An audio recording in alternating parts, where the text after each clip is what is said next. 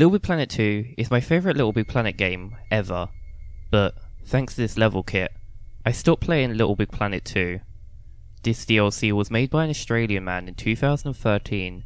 He was arrested one day later, and his name is unknown. One time I was looking in the PS store to find some DLC for Little Big Planet 2. I came across Horror Level Kit. I decided to buy the DLC.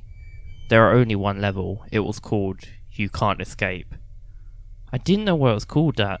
The level started off with a blank room that was all white. Some creepy music started playing. I saw all the story mode characters from Little Big Planet 2 dead. Da Vinci, Victoria, Clive, Avalon, Eve, Herbert, and even the Negativestron were dead on the ground. I started to get horrified for 20 seconds. The screen went black. Then it cut to the picture of Sackboy getting closer. Scary screenshots of Sackboy kept appearing for a minute. Sackboy jump scared me, and I jumped out of my sofa. And then the game ejected itself out. And that is why I don't play Little Big Planet 2 anymore.